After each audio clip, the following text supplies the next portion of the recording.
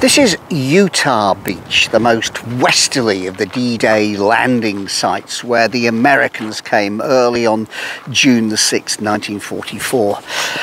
It's a big, wide, flat expanse of sand, and behind it is this low-lying landscape here.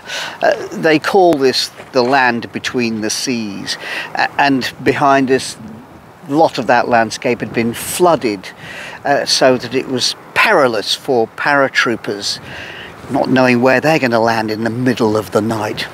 Now, in training, troops would have been given maps to study, showing what they thought were going to be the defences and pointing out the bits they were going to attack. And you'd study that like crazy, and then of course on the actual day you turn up here and it looks nothing like what you're expecting, and you're being shot at. It would be altogether utterly terrifying. Got something I want to show you.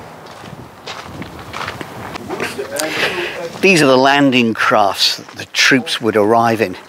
Now, my mum was involved in doing the weather forecasting for D-Day at Supreme Headquarters, and she would often talk about the uncertainty and the terrible feeling of, is this going to work? And there's something here that I find very powerful, and that's this statue commemorating these soldiers coming running.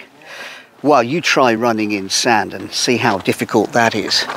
But I love this statue because it shows something of the toughness and determination, but also, if you look at them, a little bit of vulnerability. And isn't that the same for all of us? I hope we never have to face a war, but in all things that we approach, there is a certain feeling of vulnerability. Is this going to work? And the toughness and determination that says, well, let's give it a go.